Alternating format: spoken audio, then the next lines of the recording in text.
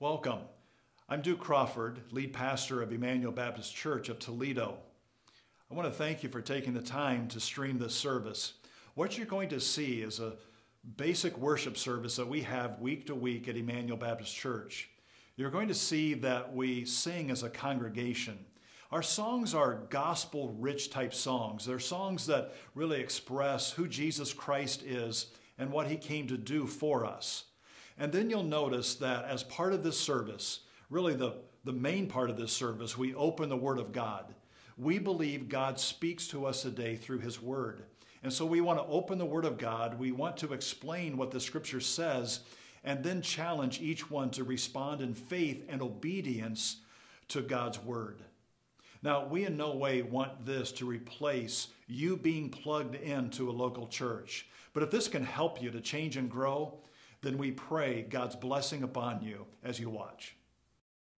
Hey, praise the Lord. Let's take our Bibles and let's turn to 2 Corinthians this morning. We're going to chapter 10 this morning, 2 Corinthians chapter 10.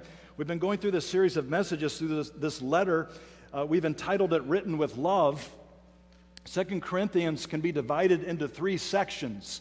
Chapters 1 through 7 is the first section. Chapters 8 and 9 would be the second section. And then chapters 10 through 13 for the third section. Now we know that throughout this letter that Paul has been addressing problems. That's why we would say the nature of this letter is polemic.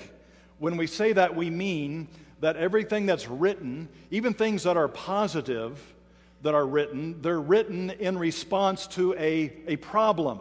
So when Paul says something as glorious as he, Christ, became sin that we might know his righteousness, he who knew no sin became sin, that we might know and become his righteousness, that glorious positive truth comes as a result of a problem that he's addressing. So that's why we say it's polemic. And we know one of the problems he was addressing was that there were those who were seeking to tear his ministry apart, those who were trying to undermine his apostolic authority. And Paul had been apparently publicly ridiculed and assaulted. And here Paul, who loved the church and loved the testimony of Jesus Christ, then is writing to confront these problems and writing to tell the church how they are to deal with not just the problems, but as we're going to see in this last section, the problem makers. Who is it that's responsible for that trouble? So the first 7 chapters are about dealing with these problems, but for the most part, it's somewhat upbeat. Chapter 7 ends very upbeat, as it ends with Paul talking about the reconciliation that's come as a result of true repentance. Then the middle section, chapters 8 and 9, we just went over the last 4 or 5 messages, where Paul is dealing with the problem of the cirrhosis of the giver. Remember, they had promised that they were going to be part of a giving project. They had not done so yet, and so Paul writes those 2 chapters to encourage them to be generous. Now, we come to the third section. The third section is much like the first, although it's more direct. It's more specific. Paul's not just talking about problems, but he's talking about the problem makers and how they are to address these problem makers. That's why we're entitling this message, and really the entry into this third and final section, The Courage to Resolve Conflicts. The courage to resolve conflicts. Now, notice as we begin reading in chapter 10 of 2 Corinthians, how Paul is dealing with those, beginning to deal with those, specifically dealing with those who are undermining his authority and ministry at the church at Corinth. This is 2 Corinthians chapter 10 and verse 1. Paul says, I, Paul, myself entreat you by the meekness and gentleness of Christ, I who am humble when face to face with you, but bold toward you when I'm away, I beg of you that when I am present, I may not have to show boldness with such confidence as I count on showing against some who suspect us of walking according to the flesh. For though we walk in the flesh, we are not waging war according to the flesh. For the weapons of our warfare are not of the flesh, but have divine power to destroy strongholds.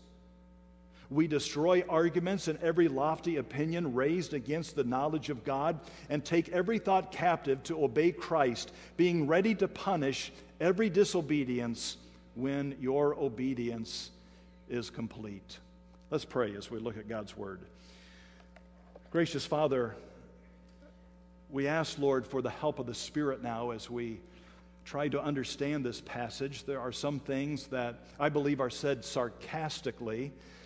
And so, Lord, we're just praying that you would help us understand that so that we might understand what Paul is writing, what he intends by what he writes.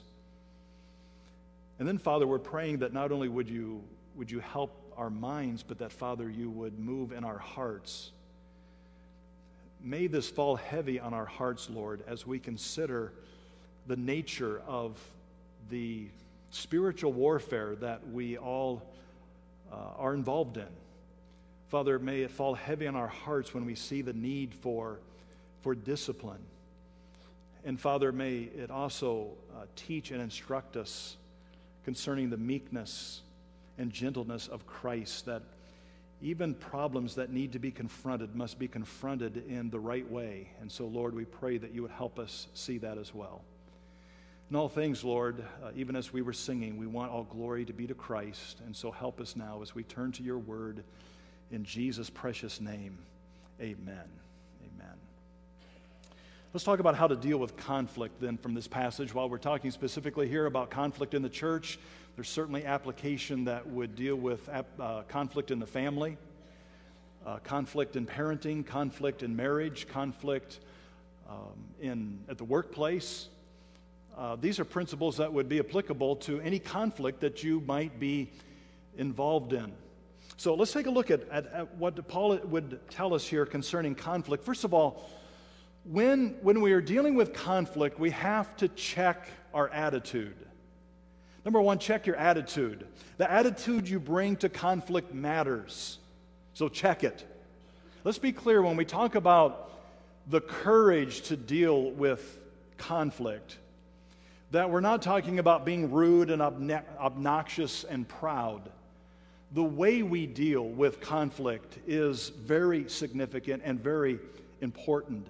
If we're going to resolve things in a way that pleases God, we have to check our attitude. Speaking the truth in love is still in the Bible. So that's really what we're talking about here with this first point. Check your attitude. Now, let's face it, if there's anyone who had reason to be hostile, it would be the Apostle Paul. If anyone had reason to be obnoxious, humanly speaking, it would be the Apostle Paul as he relates to not just the problem makers, but even to those who were listening to them. Because Paul had been lied about, criticized, publicly maligned, ridiculed, and slandered. And all of this in the presence of people he had won to Christ, people he had discipled.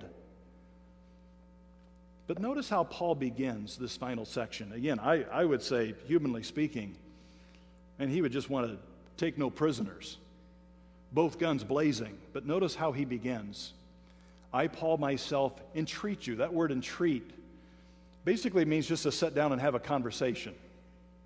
I want to just sit down and convert. I want to sit down and have a conversation. I want to sit down and talk with you about this. I entreat you by the meekness and gentleness of Christ. He addresses the church with meekness and gentleness of the Lord Jesus Christ. But that's always appropriate, by the way. I mean, in any situation that you find yourself in and you're thinking, how should I respond in this? This is always appropriate. This always works. A good rule of life: when in doubt, act like Jesus. Follow Jesus. How would Jesus respond to this? And Jesus, who would not ignore problems, but would deal with the gentleness and meekness. When we talk about being gentle and meek, we're not talking about being weak and inept.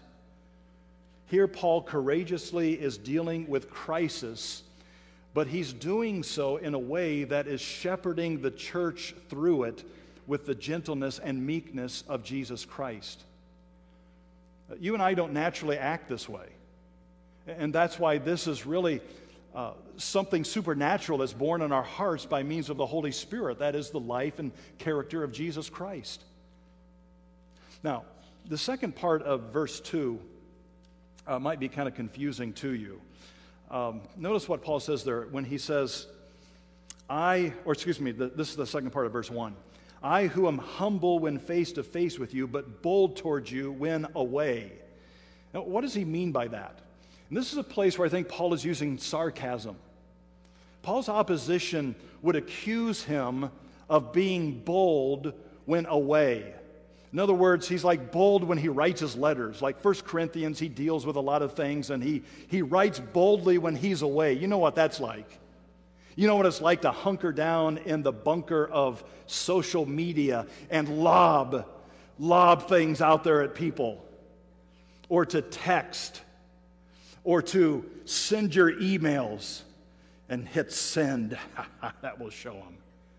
So it's like in privacy, when you're not face to face with someone, you're bold as a lion. That's what Paul's critics were saying. He's in these remote places writing these letters with boldness to you, but when he's in your presence, he's like a pussy cat. He's like a little kitty cat. So when Paul says that at the end of verse 1, it's like he's quoting. You could even think of quote marks around that. I, who am bold when away, and then mild and meek when in your presence.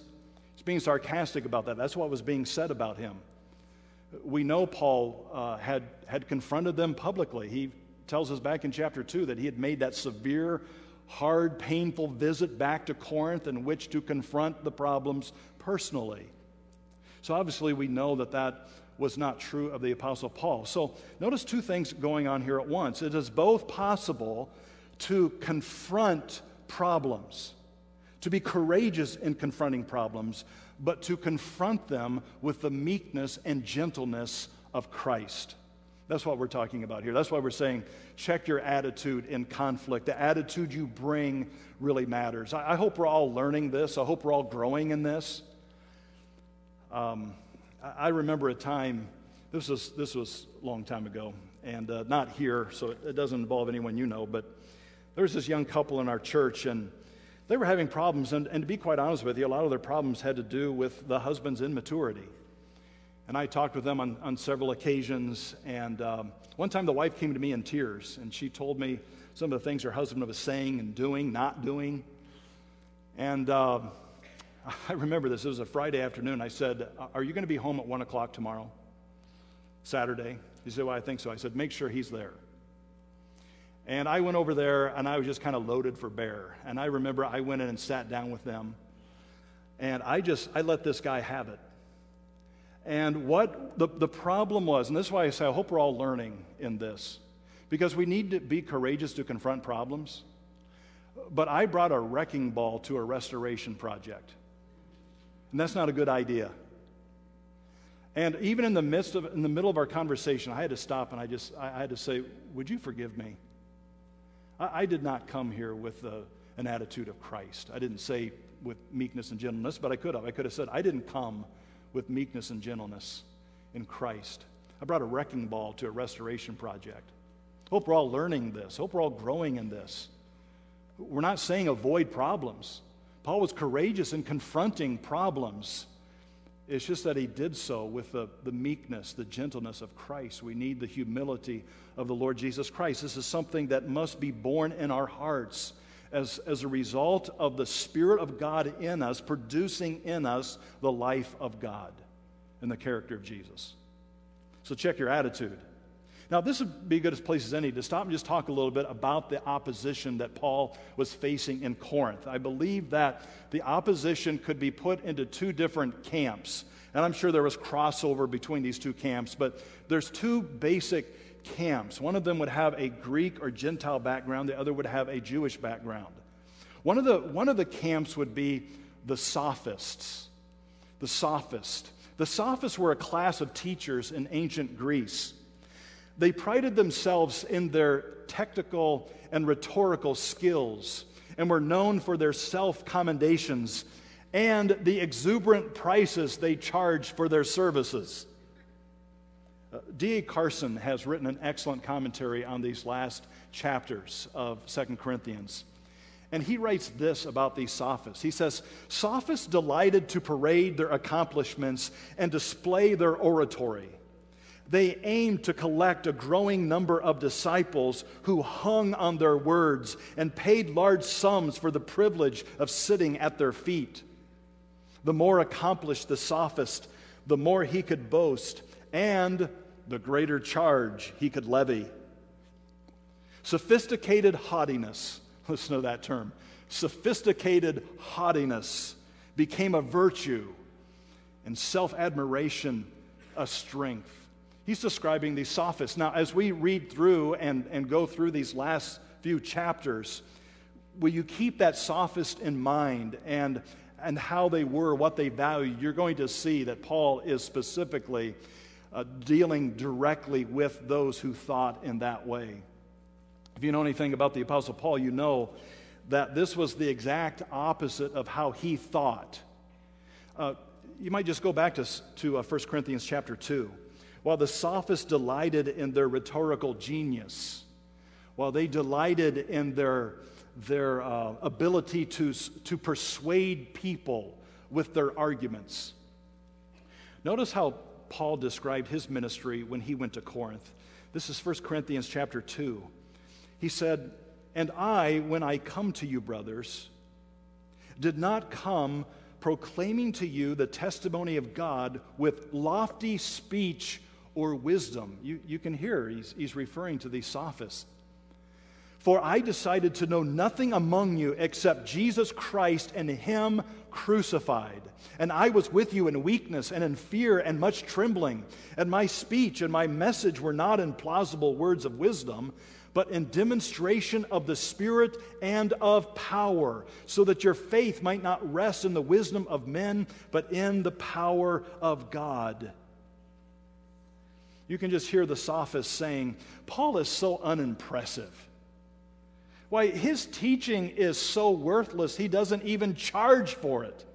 Now, in other passages, Paul said, as an apostle, I have the right to charge the church for my physical needs, but when he went to Corinth, he didn't even charge them anything.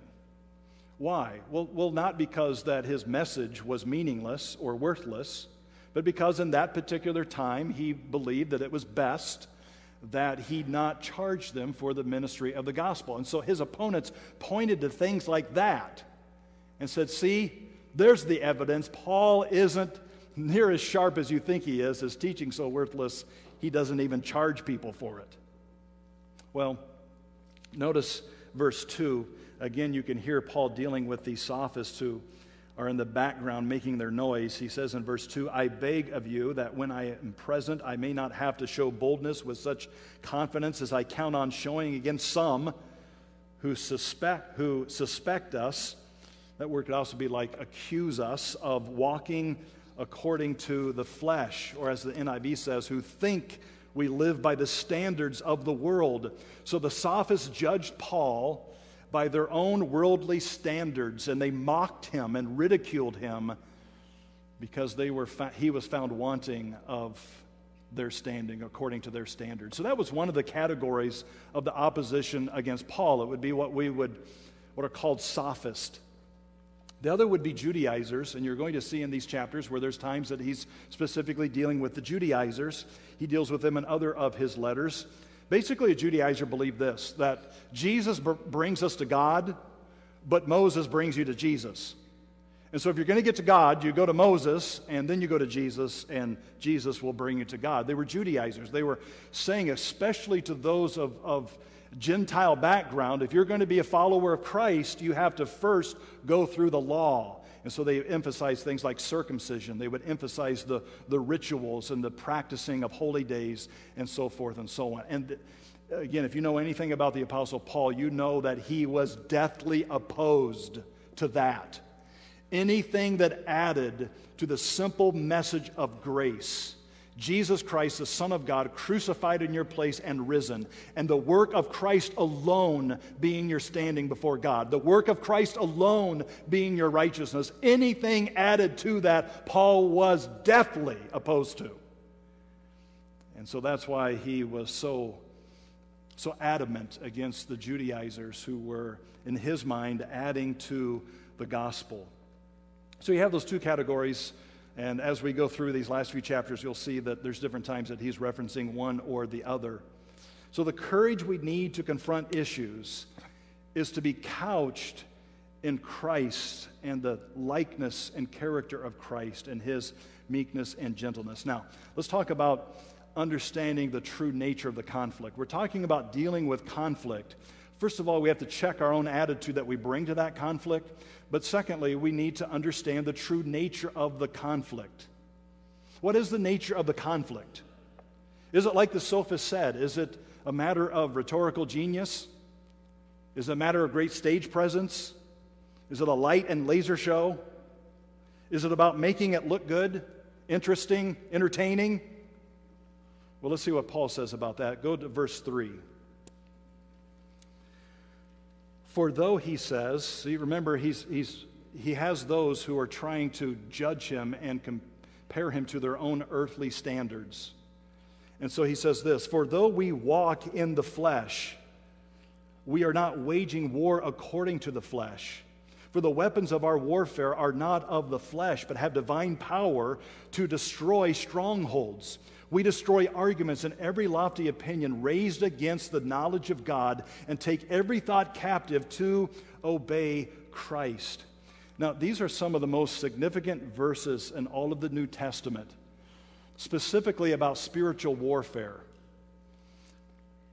These are what I would call standalone verses, meaning just these verses in themselves. And of course, it's dangerous, wrong to take them out of their context. That's why we're looking at them this morning in their context. But standalone verses, you can take just these verses and from them build a philosophical foundation for ministry. Like ministry like we believe in, biblical counseling. If you were to ask, why do we do biblical counseling at Emmanuel? Because of what these three verses teach. That's why we do biblical counseling. We do biblical counseling and we minister the Word of God because of the nature of the spiritual warfare in which we are part of. So we're going to double back on these verses in 2 weeks. Next week, as I said, will be the message on the prodigal son, but we're going to double back in 2 weeks and come back to these verses and talk about them just alone and the nature of the spiritual warfare and battle that we fight. Now, some of you have been around long enough to remember back in the 90s, there were a series of books that were written back in the 90s. They were novels, but they still had as their point to teach theology and to teach the nature of spiritual warfare. And they were very exciting books. They were very well-written books, but they basically portrayed spiritual warfare as this cosmic battle back and forth, and there's a demon behind every car, and you need good angels to battle for you on your side, and this back and forth. I mean, it was all very vivid, all very well written and everything, but really has nothing to do with the spiritual battle that the Apostle Paul describes in these verses. That's why it's so important for us to understand the nature of spiritual warfare, and that's what these verses are dealing with. Now, looking at them, though, in the context of what Paul is saying in confronting these problems, Paul is, in essence, saying we're judged all day long according to worldly standards, but those judgments miss the real point. What is the real point? Well, he's going to use here a very vivid metaphor that illustrates true spiritual warfare. Let's talk about the metaphor to begin with. Metaphors of ancient warfare. And you can picture in your mind a conquering king who has his mighty army and he lays siege to a city. And his army is very powerful, and so as they fight this city, they breach the wall of the city. And as they breach the wall of the city, the army that's inside the city that's trying to defend the city, they retreat back to the keep or the stronghold. You Tolkien fans right now are thinking of Helm's Deep. Admit it. You're thinking of Helm's Deep. You remember Helm's Deep where they go back into the keep. They go back into the stronghold because that's like the last place of defense in order to keep the city. Well, if the army is strong enough, they tear down the stronghold. And when they tear down the stronghold, they conquer the city, they conquer this army, and then The combatants of this army are brought before the king, and he draws his sword, and he determines whether or not they live or die. That's the very graphic metaphor that the Apostle Paul here is using when he talks about this spiritual warfare. Now, what does he mean by it, though? What is exactly he illustrating by this? Well, let's break it down and think of it part by part. First of all, clearly Jesus is the conquering king. So when we think about this ancient metaphor and this powerful army is being led by a king, Christ is the powerful king that is leading his army. Notice what the greatest problem is. I mean, what's the problem in all this spiritual battle? What's the danger of losing it? What's what's at play here? What's the cost? It's the knowledge of God. That's what Paul says all of this is against. The spiritual warfare is all being waged against the knowledge of God, against the knowledge of Jesus Christ, against the word of Christ. So Jesus Christ is the conquering king. Our thoughts, our beliefs, our affections, our very worship is to be brought in surrender to Jesus. Without the truth, people can't know God. That's what Paul's getting at here. So we see in this metaphor, Jesus, of course, is the conquering king. What about the weapons, though? Paul says this in the negative. He says that our weapons are not of the flesh. They're not merely physical. They're not lights and lasers. They're not just rhetorical skills or slick marketing. But he says this, they are divine power. They have divine power to tear down strongholds. Now, here Paul doesn't mention specifically what these weapons are other than those two references, the negative and the positive. But if we go to Ephesians chapter 6, here Paul spells out specifically what the weapons are in this warfare. This is Ephesians chapter 6 and verse 10. Finally, be strong in the Lord and in the strength of his might. Put on the whole armor of God that you may be able to stand against the schemes of the devil. For we do not wrestle against flesh and blood, but against the rulers, against the authorities, against the cosmic power over this present darkness, against the spiritual forces of evil in the heavenly places. Therefore, take up the whole armor of God that you may be able to withstand in the evil day, and having done all to stand, stand therefore, having fastened the belt of truth, having put on the breastplate of righteousness, and the shoes on your feet, having put on the readiness given by the gospel of peace. In all circumstances, taking up the shield of faith with which we can extinguish the firing darts of the evil one, and take the helmet of salvation and the sword of the Spirit, which is the word of God, praying at all times in the Spirit with all prayer and supplication. To that end, keep alert with all perseverance, making supplication for all the saints and also for me, that the words may be given to me in the opening my mouth boldly to proclaim the mystery of the gospel, for which I am an ambassador in the chains that I declare boldly as I ought to speak. There's the weapons of our warfare. You know, as you study those things out, it's very interesting to see that almost all of that armor is made referenced by Isaiah or some other Old Testament writer, and it's in reference to Christ. In reality, this armor that we put on is the character of Jesus Christ.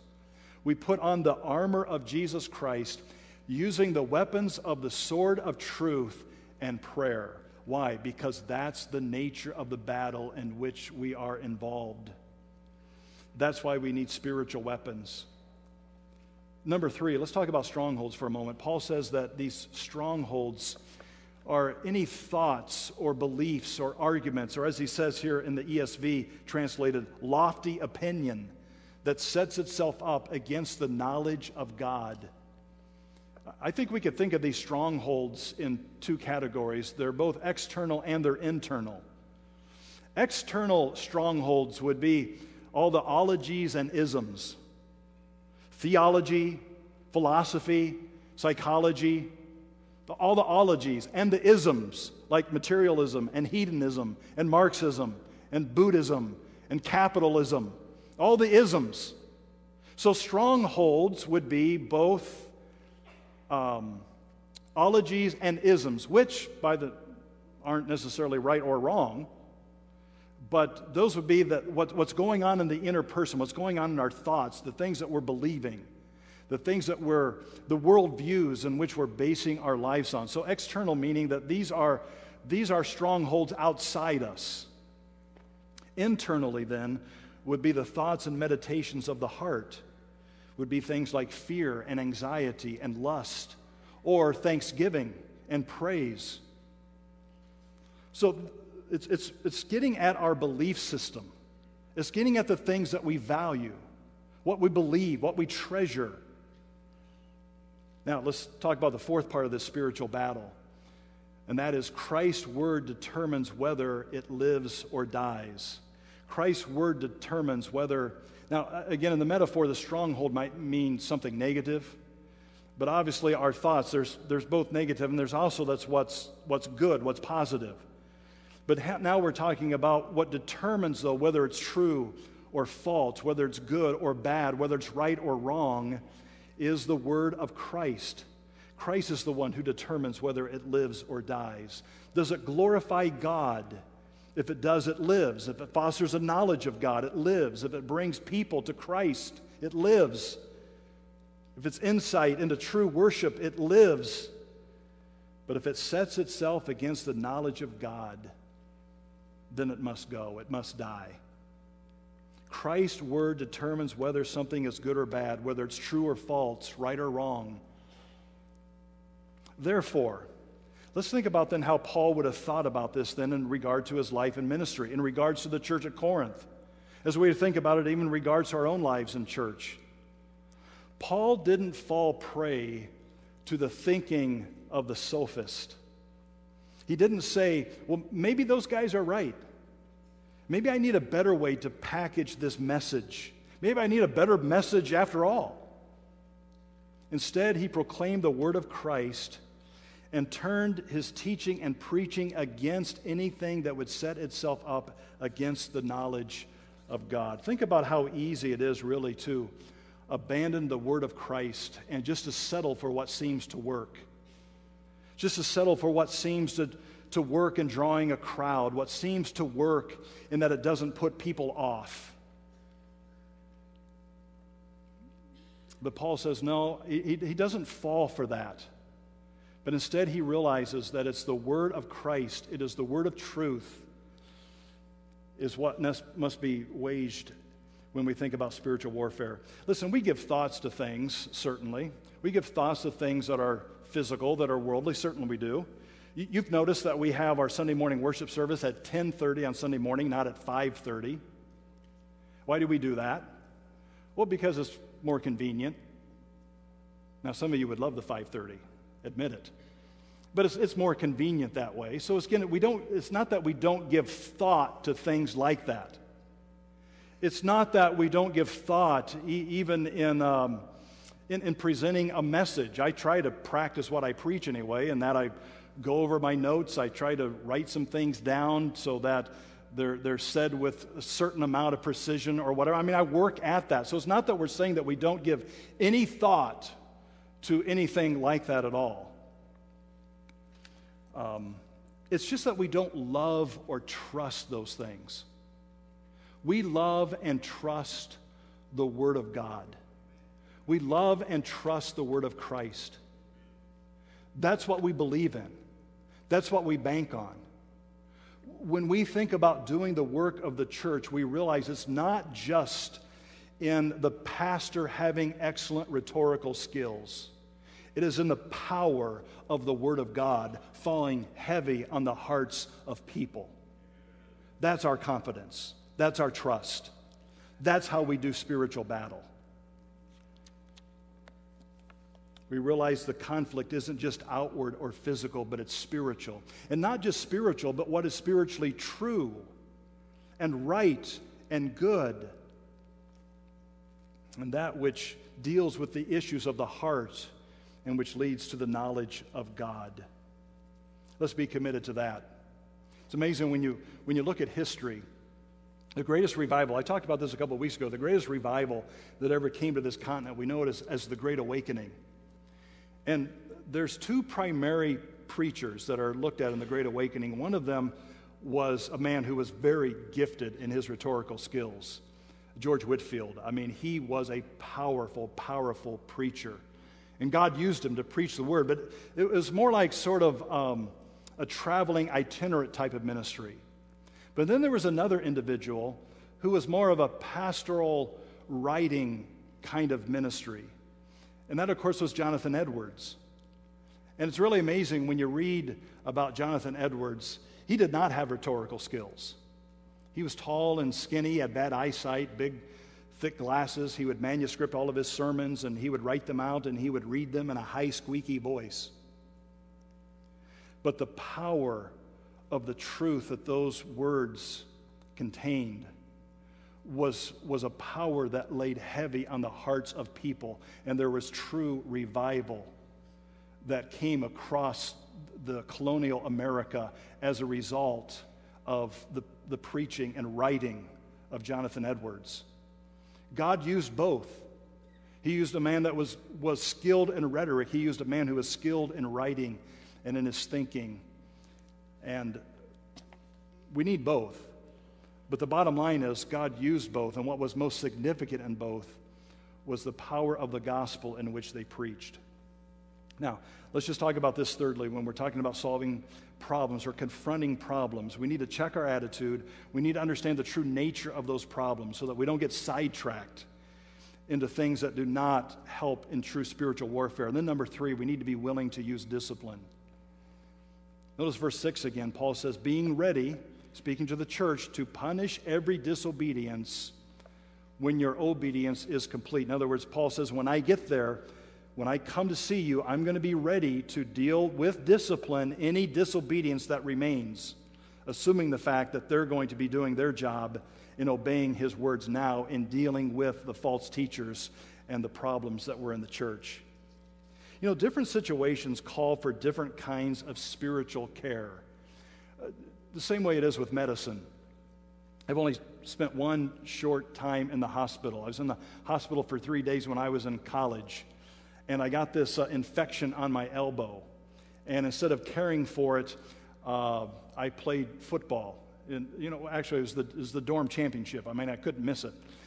And I smashed my elbow on the ground a lot of times. And just like a couple days after that, my elbow just puffed up. It was all red and infected. And told my mom about it. She says, you need to get to the doctor. So I went to the doctor. Bottom line is I ended up in the hospital getting an IV and getting this cleaned out.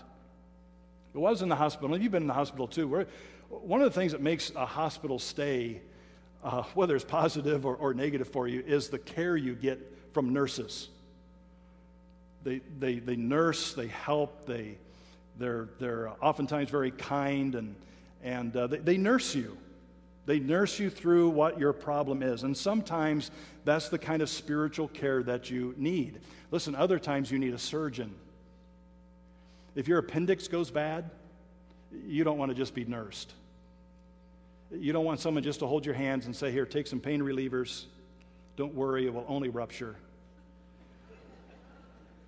That's not the care you want. You need a surgeon, don't you? You need a surgeon who will remove the problem. And what Paul is saying here to the church is, in essence, the care you need is not just the care of a nurse. You need the care of a surgeon. There are those false teachers who need to be removed. They need to be disciplined. So there must be a willingness to discipline. Paul is exhorting the church to be willing to practice the discipline of Matthew 18 and of 1 Corinthians 5. Sometimes discipline can be remedial. We pray that. We want that. But whether it is or not, it still must not keep us from practicing discipline when that's the care that's needed for the glory of God and the testimony of Jesus Christ. I think it's pretty clear that we live in a day that lacks discipline. Discipline is lacking in the home. Discipline is lacking in schools. Discipline is lacking in communities. A lack of discipline. And Paul would be calling us to say there are times certainly in which things should be cared for as a nurse, but there's also times in which you need the care of a surgeon, and you need to be willing to practice discipline. That's why I encourage you to come to the parenting teaching that we'll have this Friday night, Saturday morning, and see what godly, biblical parenting and discipline, what that looks like. But it's needed. It's absolutely needed. So a willingness to use discipline is one means in which problems can be solved. What's the conflicts that you might be facing today? You might be facing some personal conflicts. I want to encourage you to know that Jesus Christ, as the Good Shepherd, ministers to us in meekness and gentleness. I'm so thankful for that. And when we think about giving care to one another, we need to give that care with a meekness and a gentleness, even when it's discipline. Understand that the true nature of the conflict that you're experiencing is an inner man conflict. And so therefore it's not just going to be techniques that will solve it. It's going to be the truth of God's word. It's going to be prayer. It's going to be that which is of a spiritual nature. And with these conflicts that you're experiencing, some of them may be things that you need to seek the help of others. You may need to take more aggressive action than what you are taking now to address those problems. You need to be willing to do that. Maybe you have relational problems. You need to go back to this text, look at the attitude, check the attitude that you bring in those relational conflicts. Understand the true nature of them. Again, it's not just a matter of technique, but of the truth, dealing with the heart, with the word. And always be willing to take the action that needs to be taken, even if it's discipline. That discipline, again, can be remedial. It needs to be done in a way that's with the meekness and gentleness of Christ. But we can't just ignore problems and expect them to get better. We need to follow what the Apostle Paul lays out for us in this text. Let's pray and ask God's help to do that.